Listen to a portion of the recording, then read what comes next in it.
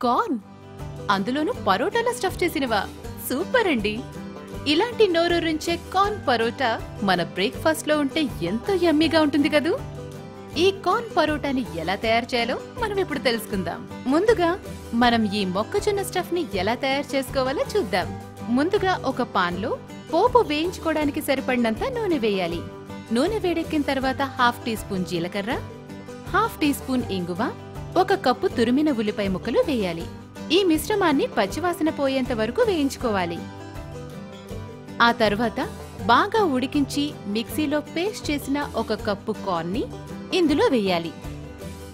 ఈ మిశ్రమాన్ని మరికొంతసేపు వేయించాలి. కార్న్ ఉల్లిపాయలతో కలిసి బాగా వేగాలి. ఆ తరువాత 1 కప్పు తురిమిన క్యారెట్ ని ఇందులో వేయాలి. క్యారెట్ లోని నీరు ఇంకిపోయేంత వరకు దీన్ని వేయించాలి. ఆ తరువాత కట్ చేసి పెట్టుకున్న 3-4 పచ్చిమిరపకాయ ముక్కల్ని ఇందులో వేయాలి. తరువాత 1/2 టీ స్పూన్ గరం మసాలాని ఇందులో వేసుకోవాలి. అలాగే 1 టేబుల్ స్పూన్ చాట్ మసాలా. ఇప్పుడు తురిమి పెట్టుకున్న పన్నీర్ ను ఇందులో వేసుకోవాలి. మీరు కావాలనుకుంటే చీజ్ మరియు పన్నీర్ కలిపి ఇందులో వేసుకోవచ్చు. ఆ తరువాత కట్ చేసి పెట్టుకున్న పుదీనా ఆకుల్ని వేసుకోవాలి. తర్వాత సరిపడినంత ఉప్పు కూడా.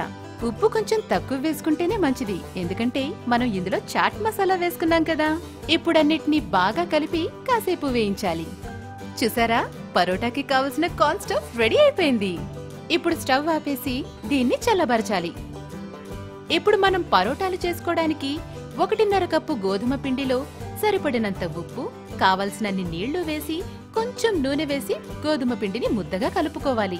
ఈ మిశ్రమాన్ని 15 నుండి 20 నిమిషాలు అలానే ఉంచేయాలి. ఆ తర్వాత ఈ పిండిని చిన్న చిన్న ఉండలుగా తీసుకోవాలి.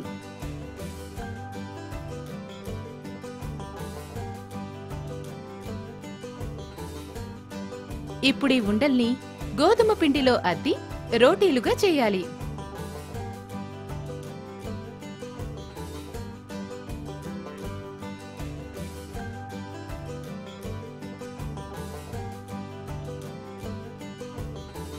మనం చేసుకున్న కార్న్ స్టఫ్ ని దీని మధ్యలో పెట్టాలి. ఇప్పుడు ఈ స్టఫ్ ని రోటీతో 4 వైపుల నుంచి ముయ్యాలి. ఈ విధంగా అన్ని వైపుల నుంచి కవర్ చేస్తూ పైనున్న ఎక్కువ పిండిని తీసేయాలి. ఆ తరువాత ఈ పిండిని పైనుంచి ఇలా నొక్కాలి. ఇప్పుడు దీని మీద కాస్తంత గోధుమ పిండి చల్లి పరోటాల్ని చేయాలి. ఒక్క విషయం జాగ్రత్తగా గుర్తుంచుకోండి, స్టఫ్ లోపలున్నప్పుడు పరోటాల్ని చాలా సున్నితంగా చేయాలి, లేదంటే స్టఫ్ బయటకు వచ్చేస్తుంది. ఇప్పుడు పరోటాని ప్యాన్ మీద వేసి కాల్చాలి. పరోటాని 2 వైపులా కూడా బాగా కాల్చాలి. పరోటాకి 2 వైపులా నెయ్యి రాసి కాలిస్తే మరింత రుచి చేకూరుతుంది.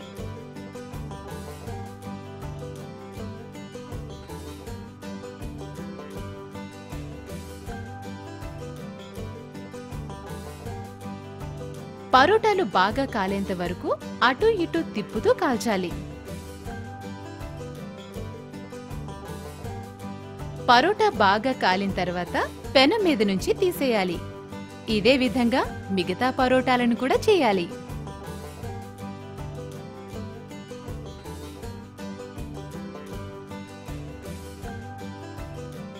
నోరూరించే ఈ పరోటాలని పెరుగు, సాస్, ఊరగాయ లేదంటే ఏ చట్నీలతోనైనా తినొచ్చు.